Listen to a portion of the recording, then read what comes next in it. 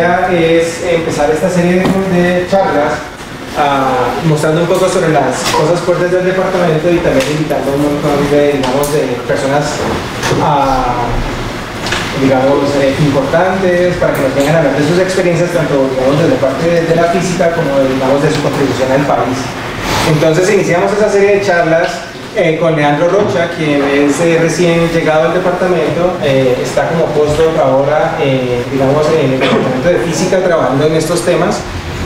Leandro básicamente hizo su doctorado en la Universidad de Sao Paulo, básicamente su escuela está en Brasil y nos va a contar un poco sobre, digamos, de una forma muy general, nos va a contar un poco sobre, digamos, su investigación. Recuerden, preguntas en cualquier momento. Yo realmente, digamos, trato a los estudiantes de preguntar absolutamente todo lo que no entiendan. El propósito de este coloquio es que para los estudiantes quede claro. Va a haber una parte en donde él va a hablar un poco de cosas más técnicas, pero asegúrense de que todo queda, digamos, perfectamente, ¿no?, entendido. Eso es, digamos, no sé cuál sea tu estilo, pero pues la idea es que ellos pregunten un montón e interrumpan. Al final van a tener de todas formas 10, si tienen preguntas así súper fundamentales, pues déjenlas para los últimos 10 minutos del coloquio. Pero cosas técnicas vayan, digamos, preguntando. Muchas gracias por aceptar la invitación, Alejandro. Eres el primero. Sería bueno que te hicieras por acá para que quedaras como en la cámara. Ok. Pena sacarte de allá de tu zona de confort, pero... y listo. Gracias por aceptar la invitación y continúa. Okay. I will speak in English, okay? Because my natural language is Portuguese, but my Spanish is not so good yet. So, anyway, is everybody listening to me? Is it okay? Professor Juan said it was more or less technical. The problem is I must apologize that I think it is a little bit. I think it is technical a little bit. Anyway, but you're a physicist. I hope you can understand more or less, or understand the idea. So the presentation, my presentation is the dynamical disks. Dynamical, so the disks are variable of BE stars. So the BE stars and their importance to stellar evolution and the astrophysics of disks. This is an, is it okay? Okay. This is an artistic image of what we think today is a BE star. A BE star looks like this. It is a blue star, a hot star, which ejects at occasional times a disk that surrounds it. It is a disk made of gas, hot gas, from the star. So the star, the star rotates really fast, and it ejects these circumstellar disks around it. So BE stars. BE stars mean that they are B in spectral type, and they have Balmer lines in emission. So BE is B plus emission. And B spectral type means that the star has more or less like it is a hot star with a mass between 3 solar masses and 17 solar masses. So the solar mass is the mass of the sun, and they are non-supergiant. They are main sequence stars, as we call it. So they are burning hydrogen in their cores, like the sun is. And this is how we define they are main sequence stars. So they have Balmer lines in emission. Balmer lines. I think this is not nice to see here, but here we have a photo of the Pleiades cluster, which can be seen by naked eye if it is possible to see. And here we have the 7 main stars, and here we have the lines of the hydrogen. Some are in absorption here, you can see, because some are in absorption and some are in emission. So, for example, this star is a BE star, this is a BE star, this is not, or at least we don't know, because some of BE stars, they have this emission and some do not, and sometimes they present it and sometimes it disappears. When we have lines in emission, what it means in astrophysics that they have some cloud around it of material, because they have some material around. There's not just the star. There is some material around it,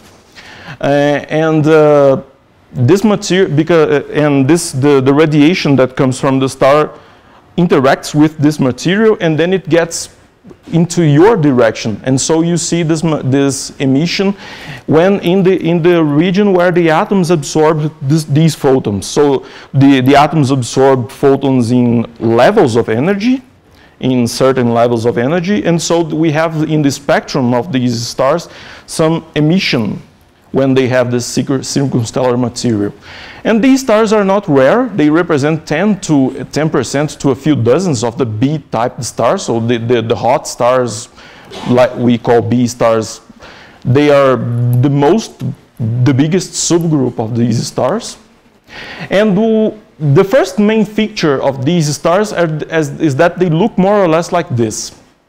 They are fast rotators. They rotate really fast, and so they are not spherical anymore. So this has the W parameter of 0.6, and this one has a 0.9, and which is a parameter that goes from 0 to 1, and it is 1 when it's critically rotating.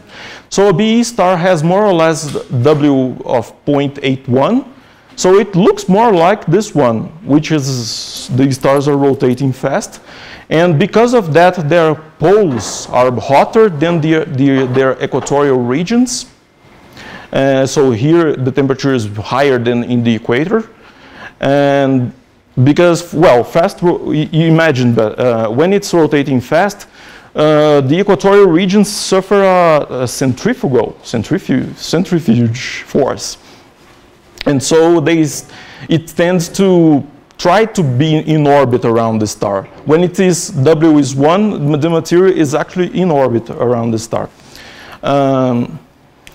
Why they rotate fast? Well, maybe because during the evolution of these stars, the core inside the star contracts, and this angular momentum from the core that contracts is transported to the outer regions, and then therefore they accelerate. So BE stars probably are stars that already begun very fast. From the cloud and then started in the main sequence. Or maybe, and a second possibility, is that the fast rotation is because of they have a companion, a binary companion maybe, and this binary companion transferred some matter to this star, and then it, well, sometime during its lifetime, and that accelerated the star, maybe. These are the possibilities, for example. Well, BE stars, in 1994, it was a discussion before that if the material was like a cloud, spherical cloud, or something more oblate, or something more like a disk. And this image made with interferometry is not like, well, interferometry is a technique in astrophysics that permits us to see in high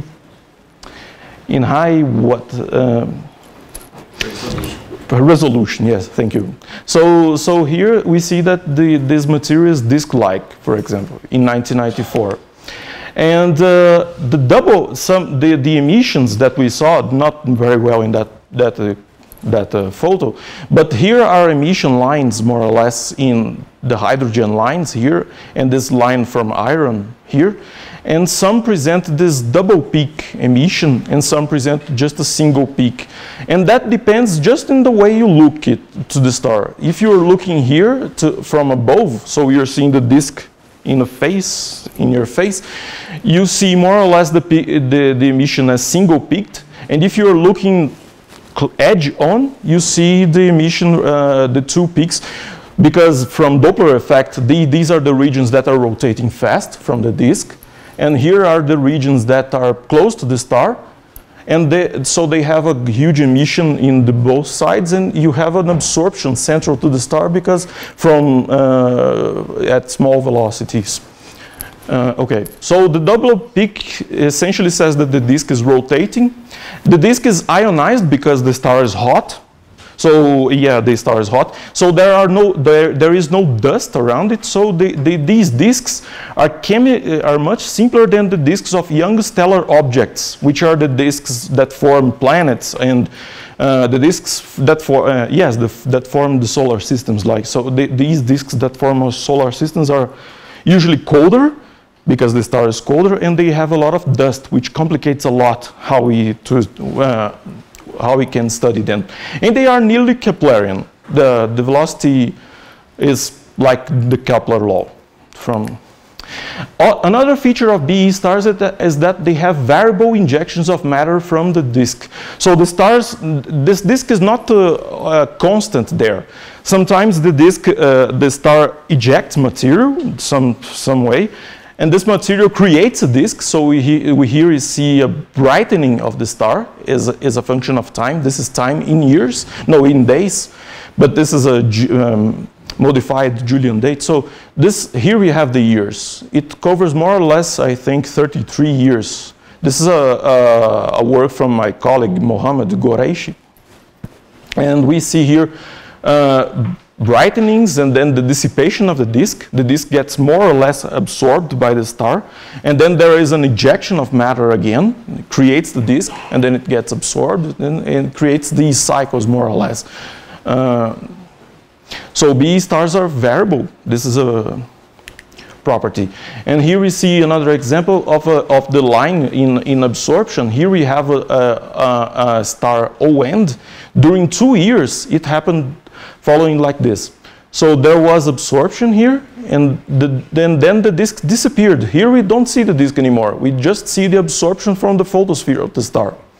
And then the disk created again. So here appeared faster regions near the star, and then these regions expanded, creating the disk again.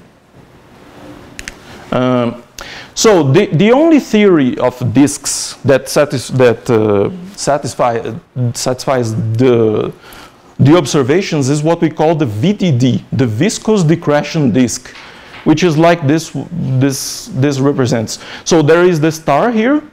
The disk is a turbulent disk. So there is a plasma disk. This plasma is made of plasma because it's hot gas and more than 10,000 degrees, for example.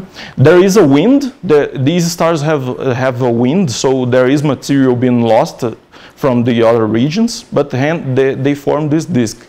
So the VDDs are accretion disks with an inner source of mass and angular momentum. The accretion disk is the same disk as the young stellar objects disks, the disks that form the planets. But the disks that form planets have their sources of mass and angular momentum away from the star, and this mass is coming to the star, and then some part of it becomes the planets as they dissipate. But in the BE stars, the source is near the star, so the disk is created here, and it expands away, and it goes away by these viscous forces that couple all the disk and create them. All right. What creates this disk is probably pulsation. We don't know yet. So this is the BE mechanism, which is still a mystery. Why these disks get created? What's the physical thing that happens inside the stars that create them? And the viscous, what is this viscosity is created more probably by this magneto-rotational instability, which is a kind of instability in plasma disks, which are disks, and this creates the viscosity, the turbulent viscosity that expands the disk away. The viscous decretion disk has been successful. Here we see successful in modeling the observables of BE stars. So here we see the spectrum, and we see here the real, the observations, and here the model. Here we see polarization, and here we see observations in the model. There is a little thing here, and this was created with a program that simulates radiative transfer. So the light from the stars that interacts with material and the physical things that are in the material, and how they go in your direction, in our direction, and it simulates the observables like this. So this is that star I presented here.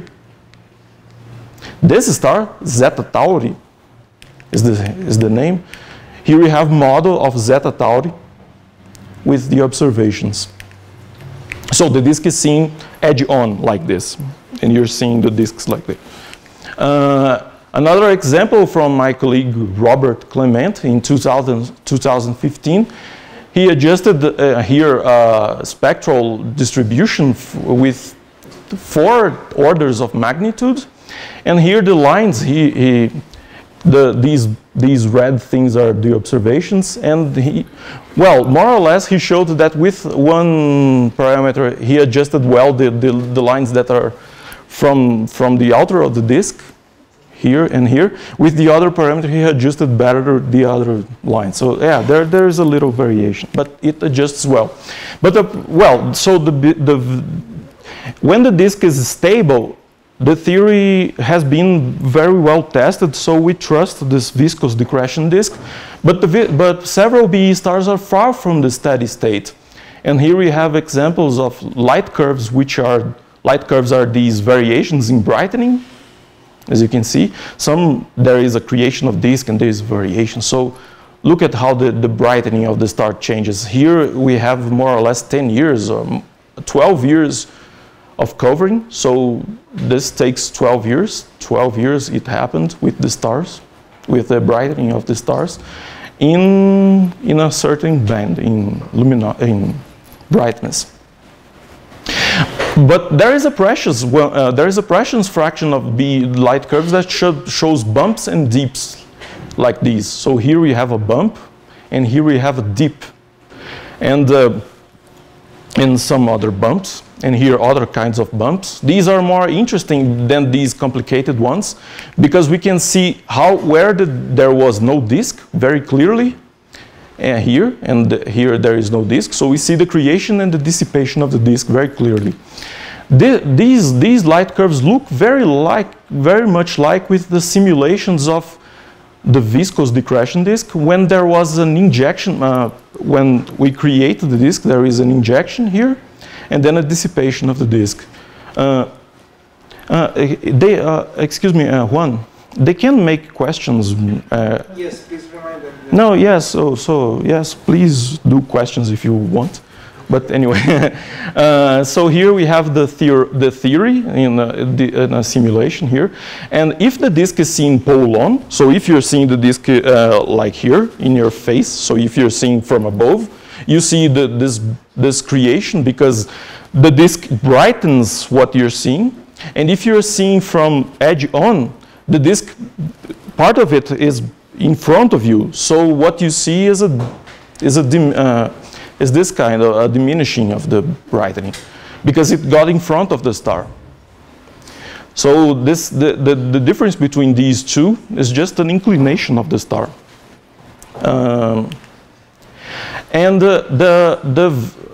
Another thing. This blue, the only difference between these lines is the alpha parameter. Alpha parameter is a measure of the viscosity of the disk, which is a measure of the forces that couple all the gas in the disk. And this alpha parameter, the bigger it is, the bigger is the force. So the fast it grows in time and dissipates in time. So the blue one grows faster and it dissipated faster than the black one, for example, which had 1/10 of the viscosity. Is it the same time? Can we go back? Yes, the same time in years. No, the rise and the slowing and the decay is the same kind of ones? Rise? No, what? The rise of the curve is the same as the one that is, if you fit that with the exponential and then you get the time, the rise time and the... Yes, if you fit with if an exponential, for example. So both times are the same? So it takes the same time to go up and down? Or no, if you fit, you see that, for example, this has an exponent in your exponential smaller than the other one. So if it was really fast, it would be like something like that. So is that... Okay, this offered this showed one important thing. The alpha parameter is an important and largely unknown physical parameter for disks in general in astrophysics. And there was a realization from these simulations that the viscosity parameter is the main responsible for the time scales of the variations. And in 2012, Alex Kassioff was my advisor. He estimated for the first time the alpha for a dissipation of a BE star. In that case, it was omega CMA, this star. Here we see, for example, with an alpha equals 0.3, there is this dissipation. With an alpha equals to 1 is the green one, for example. And he found alpha equals to 1, but this result was revised today to 0.21 because of something that we will discuss later. And the simulations that use the turbulent simulations, they usually predict alphas between 0.01 and 0.1, for example. Here we see the alphas they predict with time. It is in more or less in 0.05, for example. So this is known from another kind of disks that we know which are from the dwarf novae. These disks, so our disks are consistent with these disks, and they are not consistent with the normal simulations that usually. So this is a problem, but here we are showing that BE stars can also be used to constrain these models, turbulent models, being useful for the study of the disks in general. Because as I said, BE stars are gaseous disks. They don't have dust. They are simpler to study than other disks. And another thing, rotation is an important thing in stellar evolution. Here we have the predictions of stellar evolution. Here we have luminosity, which is power, and temperature. And as the star evolves, let's look, for example, this 5 stellar masses star. It increases its luminosity. Here is what we call the main sequence, and then they go and then they move fast away, and here they become what we call the red giants, or the giant stars here. So they move from higher temperature. The temperature is increasing in that direction. That happens in astrophysics sometimes. So it is decreasing temperature in the surface, and they are becoming, therefore, yellow and redder in here, and they become more luminous as time goes on. But rotation, what rotation does? It induces the bigger cores, because rotation induces turbulence there. So the cores, if the core, which are burning hydrogen inside, are burning hydrogen. So if they are bigger, they increase the luminosities and the lifetime, the time they spend in the main sequence here. Rotation induces the star to become oblate, like that, so they are not spherical anymore. And rotation induces angular momentum transport that it can determine the luminosity of the supernovae, because these stars are massive, so they become supernovas. And supernovas are important in our understanding of the universe. And rotation, and what remains from the stars. So maybe the rotation of the neutron stars and the black holes that are the core, remnants of the core of these stars. And as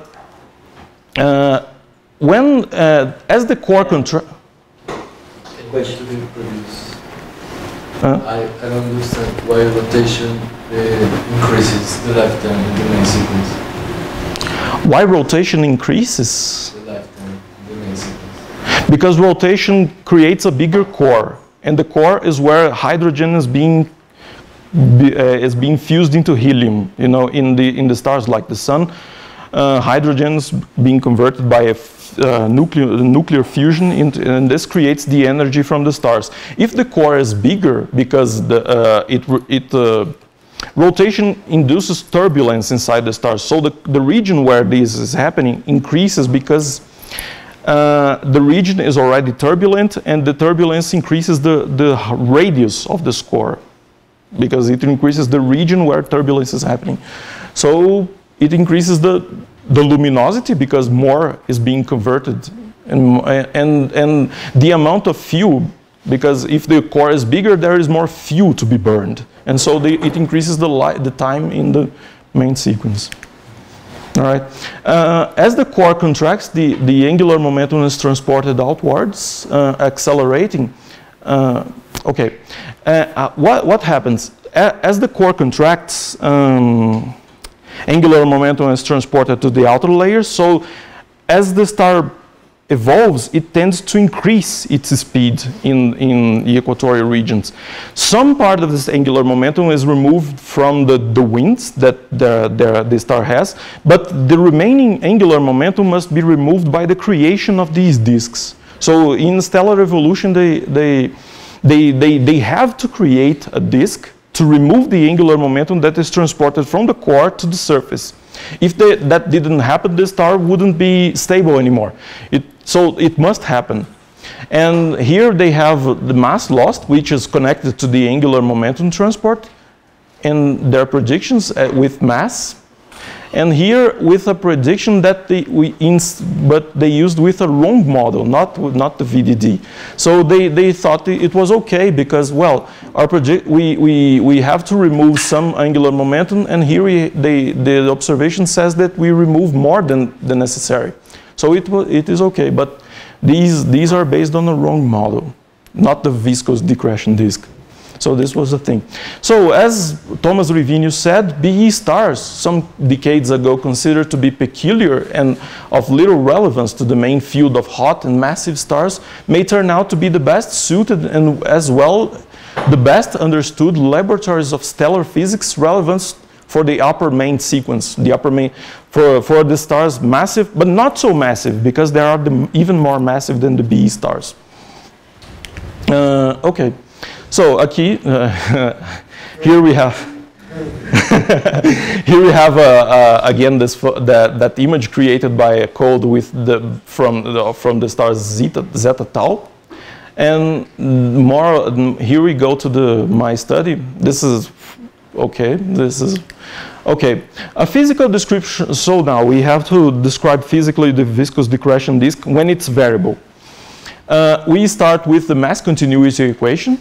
So this equation just says that mass is conserved, mass that flows into a region, plus the mass that is created in that region, but it's not created. Here we have a creation, but it's actually from the start because we are just we'll just model the disk.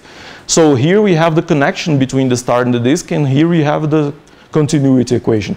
And this is like the F equals ma this is the Newton law, equation of motion for fluids. Here we have the force, the gradient of pressure, and here we have the viscous force, which is the coupling between in the fluid.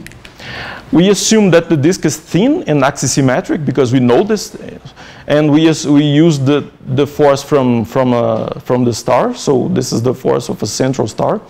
The ideal gas law, and the viscosity parameter is just this. This stress tensor here, its R and phi component is an alpha multiplied by the pressure. Just that, because we don't understand yet very well this viscosity. This is the alpha parameter. This is what it is. So it's not working. No, something happened. Here we have a lot of equations. No, it's with these equations, we will end up with this big equation here. So here we have the mass injection. So this is and the torque free. You see, it is a little technical, but anyway, here we have the alpha parameter. Here we have the sound speed is isothermal, and this is how this is how the surface density evolves in time. So I should present here a movie, but the problem is, so I'll have to skip the movies.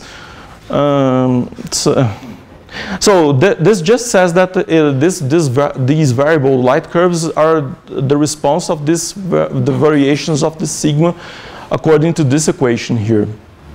And one thing is interesting here, a realization.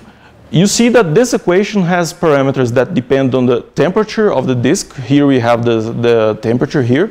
We have the equatorial radius and all parameters from the star. Here we have the mass of the star. And we can separate it separate them, assuming an isothermal disk and the alpha parameter is independent of the radius, we can isolate the alpha here. Alpha is here, and this tau parameter here. It becomes isolated from the whole equation, and this mass injection rate becomes this parameter sigma 0 t, which is given by this, and it is just, this sigma 0 is just another way of saying the mass injection rate. But it is more interesting because it is related to the density near the stellar equatorial region, which is something that we can measure with the radiative transfer code. So this tau parameter here, depends on this stellar parameter, so it's the time scale parameter. And so, and here now we have an equation doing it again. Here, this tau becomes divided, we pass it here dividing this delta t, like this. And now we have an equation that does not depend on the alpha anymore, does not depend on the temperature of the star, the mass of the star, whatever. So we have just a model that varies from the equatorial region, which is 1, to an outer radius, which is very far away. It depends only on the mass injection rate given by this parameter and nothing else. So we just let these numbers, mass, equatorial radius, temperature of the star, to be determined by the observations. And here we can compute a model, a grid of models based on only on the mass injection rate, or the sigma, the density and the time it takes to evolve. So here we have the relevant physical quantity, which is this asymptotic surface density, which is called the sigma 0, and the steady state angular momentum loss rate. This is a good measure of the instantaneous angular momentum loss rate in dynamical disks. I should present here. I don't know if I can. You can try. Can I escape it?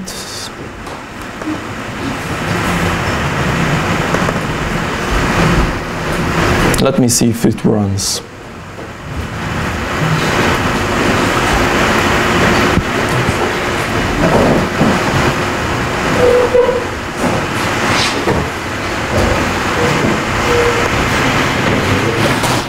Let me see if it repeats also. No.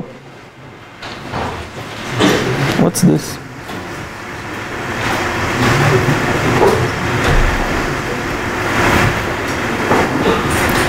No. Hmm?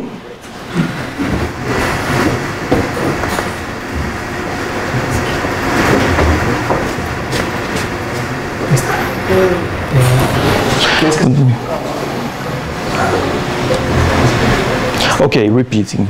Okay. So in that bumper, which we saw, the mass, here we have the mass injection rate, and then it disappears, and here we have the evolution of the surface density. So it builds a disk here. We see the disk in volume density. It builds and it creates the bump, and then it dissipates. Most of the mass comes back to the star when it dissipates.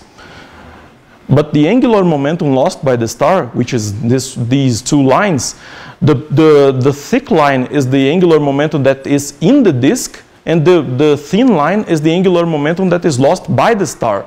So when the star loses angular momentum, this angular momentum is in the disk, but after some time it starts to go away from the star, away from the disk, into the outer region.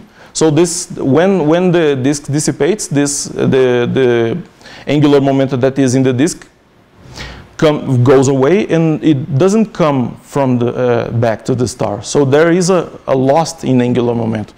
Well, this is an interesting thing, because we were at first thinking about mass loss, but the angular momentum is much more better constrained by the observations than the mass loss, because we don't know the outer region of the disk, but the angular momentum does not depend almost nothing about, it doesn't depend with this outer region. So, and how to come back here? F5? Control what? L. L? L. Okay. So another thing to mention is the mass reservoir effect. What shows the mass reservoir effect is that some disks they do appear to build up. It take long to build up and long to dissipate, and some disks appear to build up very fast and then dissipate very fast. And this does not mean that the alpha parameter is bigger here and is smaller here. It means that it's because there is a problem, because the longer the disk builds up, when the matter is being reaccreted back, it takes longer to be reaccreted. So it appears that the disk, so there is more matter being accreted until the disk is dissipates. So it appears that the disk takes longer to disappear, but it's not an effect of alpha. So we had to find a new parameter that is the build-up time, the scale build-up time, which is related to the time it takes.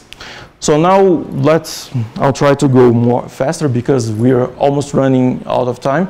So the motivation of this work is to extract from bumps like these, which we have the build-up of the disk and the dissipation, seen pole on and here edge on, all the relevant physical quantities better to understanding of the BE mechanism and the viscous mechanism, which we can measure the alpha here and the angular momentum being lost from the star. So we made a lot of these models. So we modeled 3 stars with different masses. So 1 from 7, 11, 15 masses, several inclinations being seen, several rates of mass injection, which is the sigma 0, and several times, so it build up time. So one is faster here, it's very fast, and some others that take longer to build up. So here we have what we observed. These are the simulations, the observations. Here we have in different wavelengths. So here more in blue until more red. When we see more towards the infrared, the bumps become bigger. If they are seen here in 30 degrees and here in 85 degrees. And since we have scaled the time, remember that time parameter here, we can just fit the observation here, the amount, how much time it takes, we just fit with the alpha parameter here. So if it builds fast, the alpha parameter will tell how fast we estimate the alpha parameter during the build up and the alpha parameter during the dissipation, for example.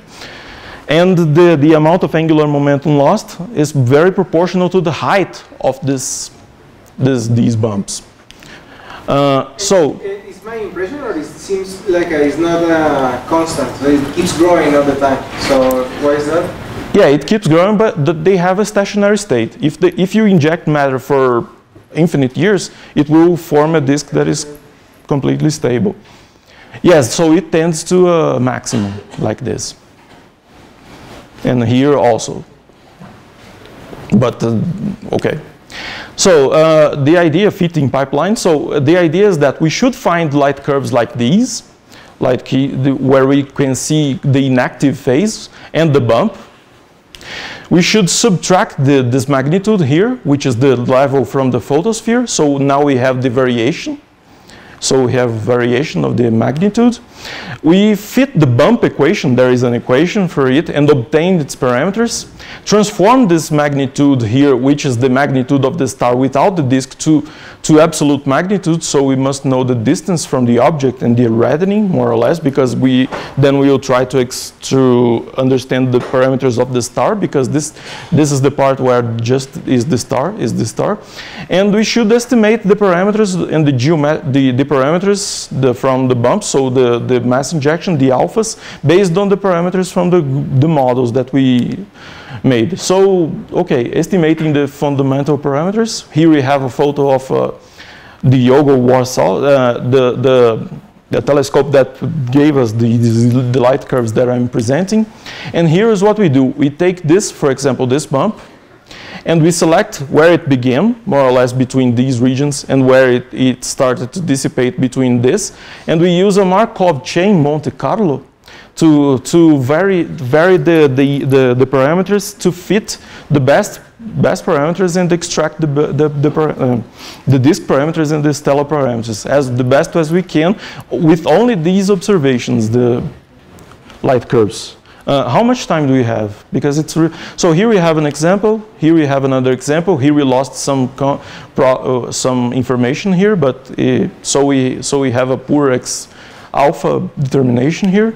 Here we have other example. Here we lost a lot of information. Here we have a better one. These ones are located here. And here is what we do. So here we have stellar parameters, how they are correlated with each other. Here is the inclination. Here is the sigma zero, which is really bad. Because the one thing from this work is that we estimated badly the parameters because we only had the visual information. If we have more observables, we will constrain it better. But we could find these parameters. The alpha is between 0.1 and 1. So here are the determinations of the alpha in the build-up and dissipation. Here it is the location. The star is a little away from the main sequence. It is located here. And here it is the fitting of the bumps. And from our whole sample, we saw that this is a whole sample of 54 stars we used. They are here. The distribution of mass is this one, so it is more centered between 10 and 15 masses. And it is not very well, not exactly the one predicted by the initial mass function and another study, I put it here, another study presented more or less the incidence of B stars with mass in the case we are in the Small Magellanic Cloud, which is a galaxy nearby. So the distribution of mass in our sample, we saw that we are more or less seeing more massive stars. This we don't know, so maybe okay. With mass, the sigma zero increases with the mass. We found it more or less with the sample, and the sigma zero here compared with observations in infrared. So in infrared, we can see the stars that are that have a more tenuous disk because they emit more in the infrared. So here our sample in essence is biased toward the upper limit of the densities in the Small Magellanic Cloud.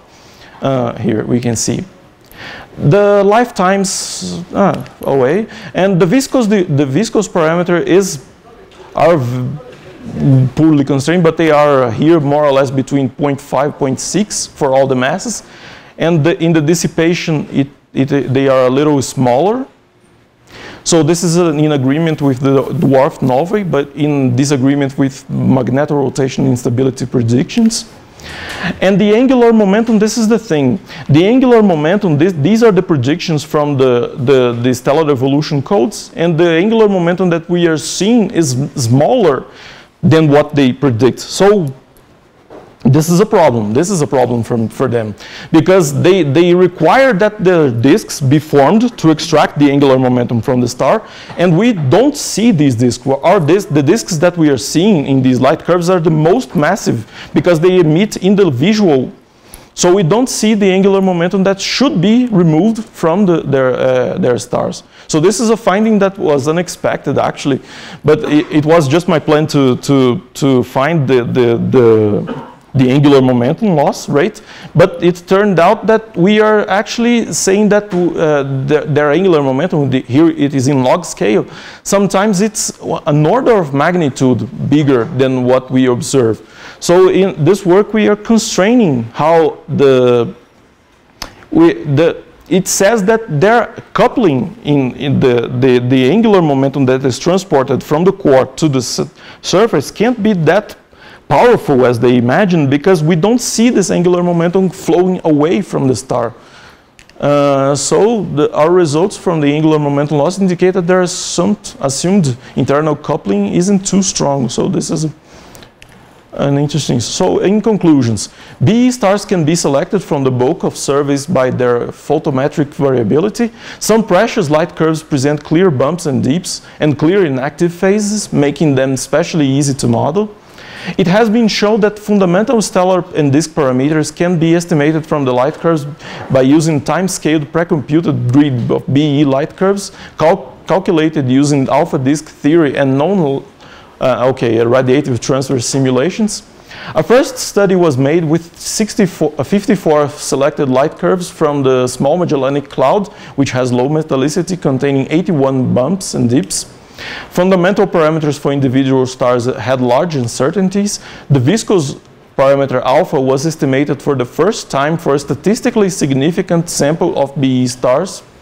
The estimations challenged the models based on the magnetorotation instability. We draw attention to the angular momentum loss of BE stars and estimated the angular momentum loss rates from a statistically significant sample of BE stars. And the estimations of the angular momentum loss by BE stars challenge the assumptions of internal coupling of angular momentum in stellar evolutionary models. BE stars can be laboratories for testing the forces acting on the astrophysical plasma disks because of the alpha parameter determinations, and BE stars can put constraints on the internal mechanisms of angular momentum transport inside the stars. Prospectus, then I was just imagined. So the idea is modeling the bumps and dips from the large Magellanic Cloud. We are not telling, but these light curves were from a galaxy nearby called Small Magellanic Cloud, which circles the Milky Way. And the idea is to expand it to the large Magellanic Cloud. There was a selection made by Professor Sabogal here. And this is currently being done with my colleague in a master's degree in Brazil. If we can obtain other spectroscopic and photometric data of BE stars, we can constrain better the observations. So here we see these three are the disk parameters.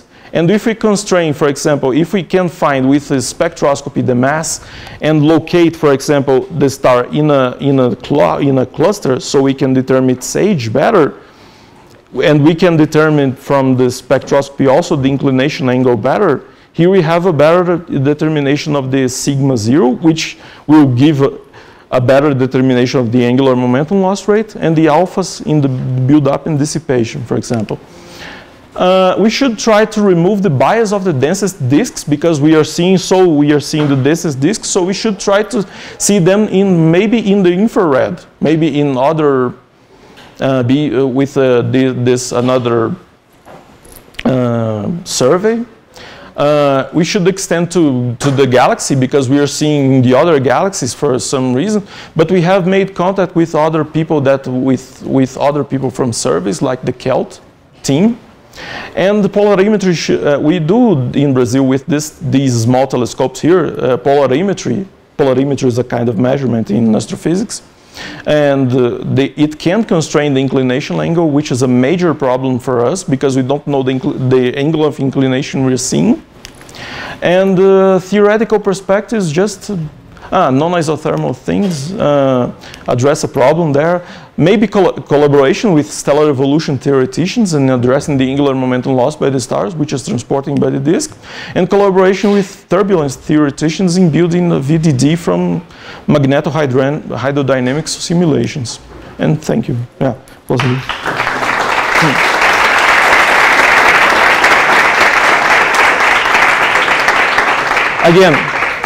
Again, it was really technical. I really missed, so I'm really sorry for that. I hope you could understand the basic idea, what we are trying to do. Okay, so questions? You? I have a question about the time, the build-up time scale parameter, which maybe I didn't get it. It appeared a little bit magical. I don't know if it has a relation with the mass, with maybe the luminosity of the star, like how the parameter is determined for each one of the stars. that you work with, and if you think there's maybe a relation with any other of the parameters that are with the equation.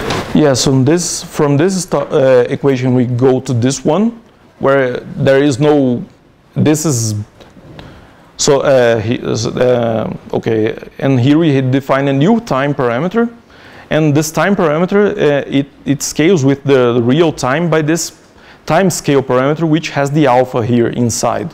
So we just scale the predictions, which have no dimension in time, with the time that we observe in the light curve. So, and it is related to the, so and these parameters we have to estimate based on only on, so if we can estimate better the parameters from the start, we estimate better this whole thing, which gives us a better alpha based on the estimation. So we have to increase other observables, not just photometry, as we said, or spectroscopy, polarimetry can constrain it better. And this comes here, and this is related to the mass injection, and the angular momentum here is related to the sigma 0 and the alpha parameter here. So the angular momentum, yeah. Okay. You? I'm not sure if I understood well, but I want to know if what the first point, if there is a relation between the longitude of the disk and the rotational velocity. Yeah. There is a relation between what and what? I want to know if there is a relation between the rotational velocity of the star and the I don't know how to say that, the longitude of the disk, yeah? The size of the disk. Is there any relationship between the angular momentum and the size of the disk? Is something that you No. The rule. Is that the question? Dilo en español si quieres. No, okay. Yeah, okay, go. I want to know if there is a relation between the size of the disk and the What is the size of the disk? Yep. I don't know how to say that. Radius. Yeah. Radius. No. The outer radius, you mean that this is what we call the outer radius. This is a very unknown parameter. We don't know when the disk disappears and the material starts to flow away into the interstellar region, into the space. We don't know them, but this is why the angular momentum is better than mass loss, because mass loss will depend a lot of this parameter, and the angular momentum not. We don't know. The angular momentum depends. It depends just on more. It is the disk create. The disk is a way of transporting angular momentum. But the mass that is going to be lost will depend on the radius, because if the radius is smaller, the angular momentum the same, the mass will be greater when it escapes. So and then what we observe. So this is a problem. We don't know this, and so mass loss is something that is very we don't determine very well. But the angular momentum we can. Does it come out from the fittings, for example? Can you estimate that from the fittings that you do, or not? Yeah, from the fittings, the angular momentum, yes. No, the mass. The other radius is not something that you can estimate. Or? No, it is. No, there are some expressions that give more or less as a function of the stellar parameters, but yes, it's very unknown. So related to that, is there any kind of a threshold, like whether you have a gravitational pull and angular momentum equilibrium kind of? There you can have some R out, some kind of a gravitational pull of those. I mean, if I understand correctly, like gravitational pull of the gas. Gravitational. Because those are the mass, no? You have the mass. Mm-hmm. So depending upon the radius, so the more gravitation will be attracted than the angular momentum going out. So from there you have a kind of equilibrium equation? No, I don't. Okay, any more questions? Spanish, English, whatever. Estudiantes. Puede ser en español también. No era un problema. So I have a question. So you, at some point you show a bunch of curves, and then I think you said that all of them are scales. Actually in the model. Yeah. So no. Forward. Like no, this. No, back. Back. Next. Yeah, that one. So in the right hand side, you said that they collapse. In the right. The right. Yes. Is that what you said? That they collapse and then there is something with the scaling you mentioned? Did I miss something? So, okay, my question is, the mechanism here for each of these curves are exactly the same, right? So yes. So no, the difference here is the inclination angle. It's okay. Here is 30 degrees, so you're seeing more or less like from above, and here you're seeing from edge. And here we have an obscuration of the disk, and then it dissipates. Because there is a star and there is a disk in front of you, so the disk gets in front of the light from the star. Okay. And then when the disk dissipates, the star appears again. And here's the opposite. No, here the star and the disk are seen. So the disk adds light to what you're seeing. And then when it dissipates, there's just the star. What I don't get for this curve is that the rise time, so the time that it takes to go up is different from the time that it takes to go down. You know what I mean? Because of what you see here, or what? Yeah, so all of them start very fast. From zero, so they start very fast. And then they decay very slow. So why the time to go up and down is different? That's my question. Is something I'm missing in the model, or? Yeah, maybe. Well, when it starts to go up, the disk there was no disk, so the disk is created, and then it spans outwards. And that seems very fast process. Yes. Yeah. And then when it dissipates, most of the mass is reaccreted back. So now you see now the coupling is between the whole disk. So the whole disk must go back again. So it must go. The region which emits, which you can see, is still with a lot of mass. You can see until it all comes back. Maybe this is what you. Okay. I'm just curious if that's a relation between the time that it takes to go down and the time, because all of them takes the same, or maybe not, yeah. No, I put here time, but this is the tau parameter here. Yeah, so yeah. So these are scaled. And you just remember, this is the difference in wavelength you're seeing. Yeah. This is more blue, but they are all visible. So in the infrared, you will see even greater things here. So maybe in infrared we can detect the smaller ones, because the smaller ones which wouldn't be detected in visible will be seen in the infrared. And so we can find the less massive ones. Okay, any more questions? If not, let's thank the speaker again.